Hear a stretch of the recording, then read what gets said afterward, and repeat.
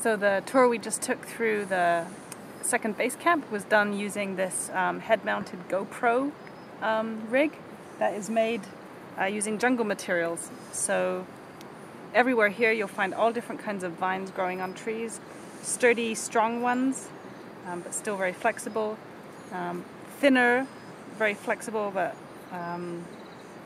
yeah, finer vines, down to things as fine as this. So I basically, to build this, just went around with my knife, because they're hard to snap, these vines, so to cut them up, and collected a bunch of different ones.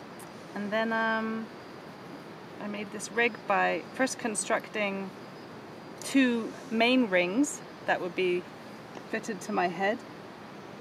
And I wove them in the back here, so ideally if they moved a little bit better, you'd be able to adjust also the tightness of the rig on your head, because everyone's head's a bit of a different size. And then I wanted to make it so that I could take off the GoPro, so that when I'm transporting it, or if I did want to use the GoPro in a different way, it wasn't fixed to this rig. So what I came up with was to tie on 2 little sticks that work as a spacer to create a frame that's the exact size of the GoPro. So then the GoPro can squeeze in here, and what keeps it from falling out is just that I've again kind of wrapped and then woven some more sticks of, this is actually a bamboo kind of like vine that grows, it's got quite stiff segments to it, to the back of it. So that keeps it from falling out.